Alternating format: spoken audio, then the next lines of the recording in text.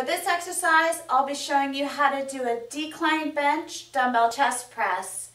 I've got the bench already set up in a declined position, and I have a leg attachment on here as well. This leg attachment is going to keep me in position so that I'm not sliding down the bench while I'm going through my reps. The declined chest press main target is the base of your pec. So that's where you'll be feeling this.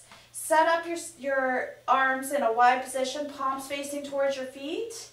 And we're going to extend for a chest press, dumbbells falling in line with the shoulders at the top, and upper arms finishing at parallel to the ground. While you're working, if you're feeling any stress or pulling at the front of your shoulder, be sure to lighten up the weight right away.